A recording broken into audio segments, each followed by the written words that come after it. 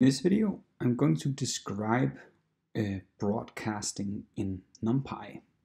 And broadcasting is when numpy performs arithmetics on two arrays or more arrays that have different sizes or shapes.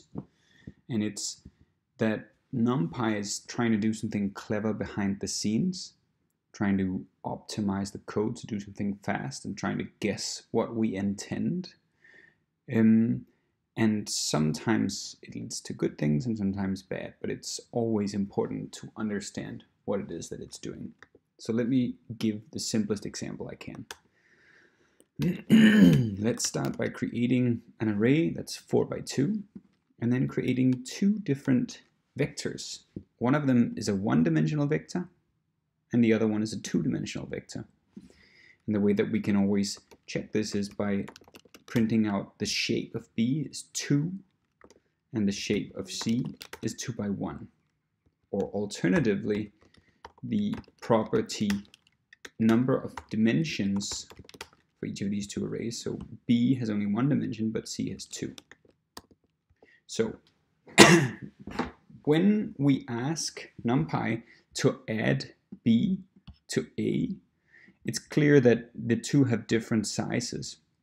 But it seems pretty obvious what we're trying to do. This is two-dimensional, so probably we want the 1 to be added to all of these elements in the rows, and the 2 to be added to all of the elements in the columns.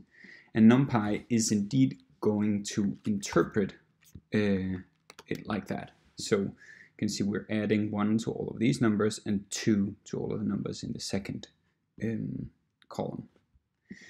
And let's try and do the same thing with C, which is our two-dimensional array, which is A and C has shape 2 by 1 and A is 4 by 2, and that fails. And it's giving us the value error operands could not be broadcast together with shapes 4 by 2 and 2 by 1. So it's not allowing that. This would be perfectly natural shapes to do matrix multiplication where the innermost dimensions have to be identical, but it doesn't work for plus, or at least numpy isn't allowing it. But actually, if we transpose A so that it's 2 by 4 instead, then it will work.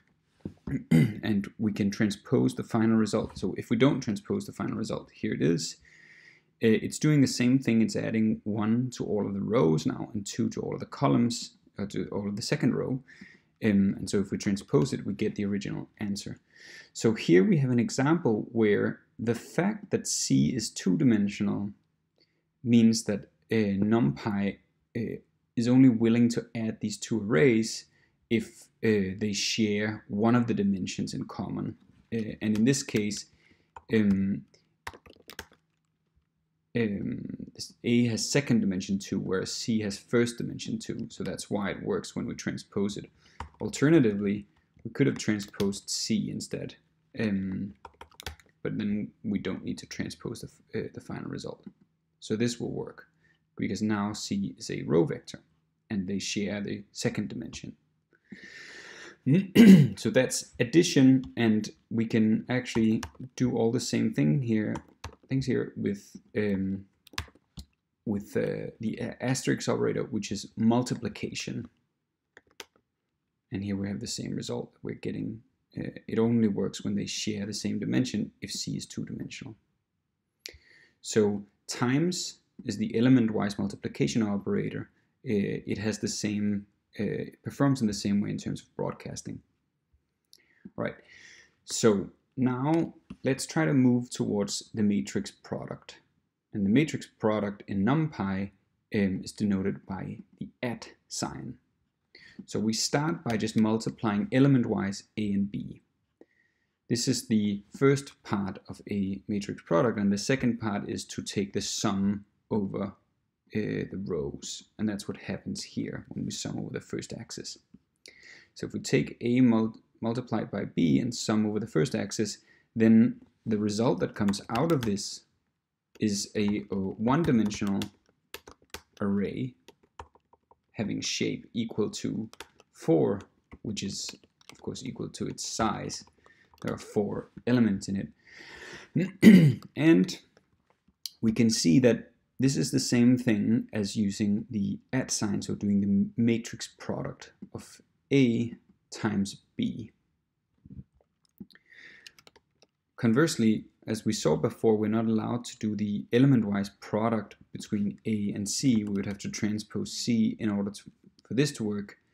And again, what we can see is that for matrix multiplications, these shapes are actually correct because the matrix A and the vector C share the innermost dimensions. So if we transpose here, it doesn't work because now the dimensions mismatch.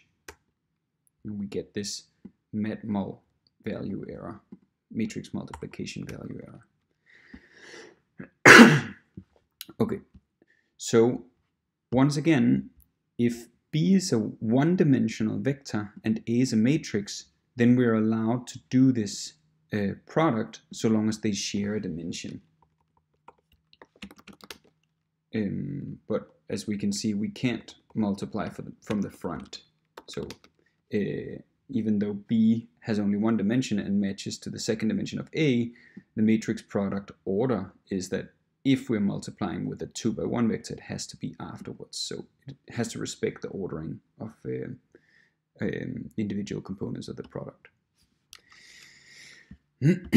Okay, the last thing I want to say on broadcasting is what happens if we add a one-dimensional and a two-dimensional array. So far what we've been doing is we've been adding a matrix with vectors. So let's instead now consider that we'd start by having a matrix A and then we collapse it so that it becomes a one-dimensional vector, or if we take the product with C, which is two-dimensional, then the resulting vector is a two-dimensional vector. It's still a column vector, but now we have explicitly that it's standing up. So let's ask what happens if we add Y and Z. And this gives us the somewhat perhaps surprising result that we get a full 4 by 4 matrix. And we can see here that what we're getting is every possible combination of sums that could be made by the two vectors. Let's try and make the vectors actually be different. So let's create a third vector. Let's make it a 4 vector. Whoops, it's A range. Okay, so now let's add Y and V. Oops, not Y, Z. So Y is the one-dimensional vector. So if we add two one-dimensional vectors, then it does exactly what we expect, and it just does it element-wise because all of the dimensions match. But Z, so if we add these two, even though numpy doesn't know whether V is a column or a row vector, it knows that Z is a column vector, so it's returning every possible combination of the sum of these two vectors. So we're getting out a 4 by 4 matrix. And if we transpose it, that's actually a little bit surprising. Okay, so this only happens if we... I did not know that. Okay, anyways, so if we add apparently a column vector with a one-dimensional vector, then we get a full matrix. And that can be a little bit surprising. It's rarely what we're after. And we can undo this by explicitly telling numpy that we want the first column of Z. Recall that Z has only one column, so we're telling it that we want the only column from Z. And if we add those two, then we're adding two vectors that both have one dimension. Alternatively, what we can do is we can flatten Z, that does the same thing. And finally, what we can do is we can take our one-dimensional vector and we can reshape it so that it gets the matching dimension. By the way, this is the same as typing 4, 1. With 4, I have to know explicitly what the dimension is. This goes arrive, if I'm putting in the wrong dimension here, -1 is allowing me to cheat here and just say whatever, I want one dimension here and the rest here. So if we add these two, then the two vectors that we're adding are both two-dimensional and they have all of their dimensions are identical. So numpy understands that this is a simple element-wise multiplication, no broadcasting required.